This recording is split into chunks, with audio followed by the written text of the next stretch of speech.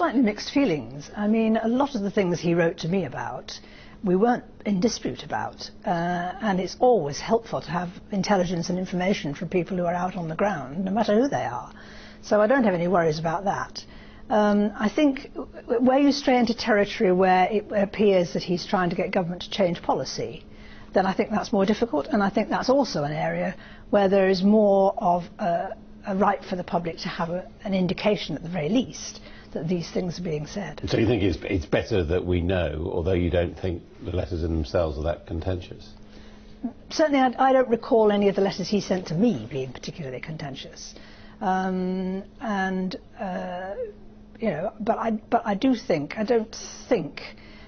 if, as I say, if it's about an attempt to get government to change, elected government to change its policy, then I think you're in the public arena rather.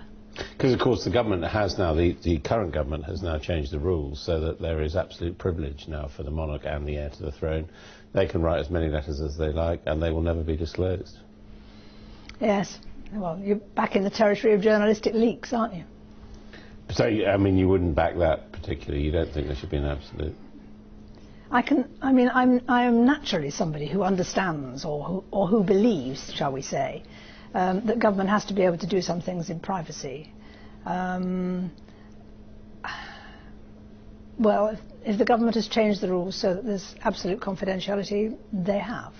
But I think even for the royal family, the position is really rather the same as it is for, say, all politicians, that you can never assume that something you say or write will never be disclosed. Because I assume really that the people who are worried about this, The Guardian and others, they would say, well, you know, this man is the future head of state. Inevitably he will be listened to more seriously than if you or I wrote off to a minister and said, this is what we think about something. Yes, that's true.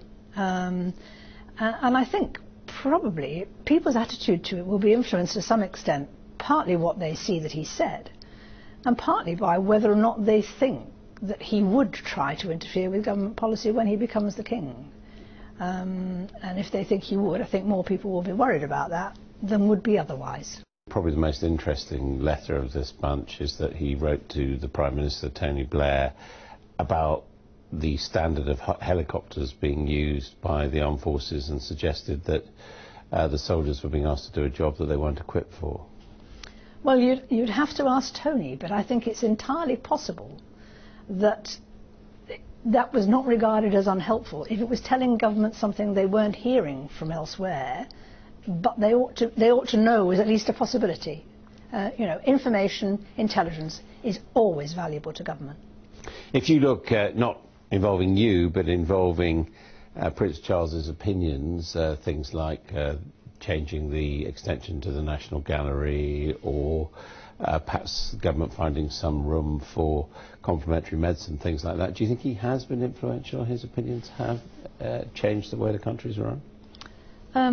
I find it a little hard. I know no more about that than any other member of the public. Certainly, I think if I were a minister and finding that I was getting pressure because of that, I would not be very happy about that.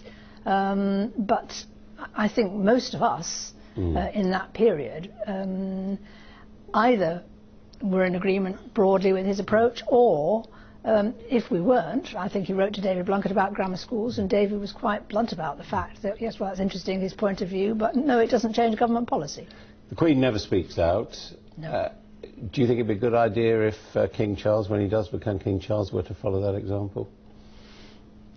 I think certainly it makes much more clear the difference between a constitutional monarch and an elected government.